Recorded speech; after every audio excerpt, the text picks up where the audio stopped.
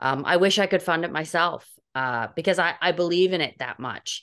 And I think that that's going to be our biggest struggle moving forward is where does this go?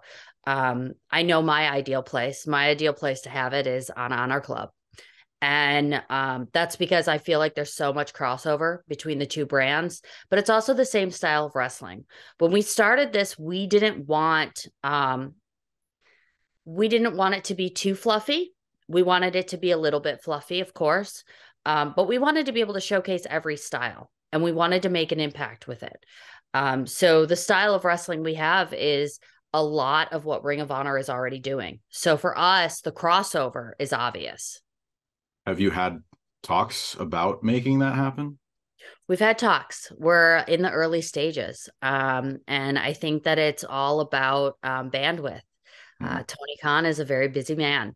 And whether or not that can happen, we don't know. But we're definitely investigating that. And Tony's super open. He's one of the best bosses I've ever had when it comes to open communication. So we're talking about it.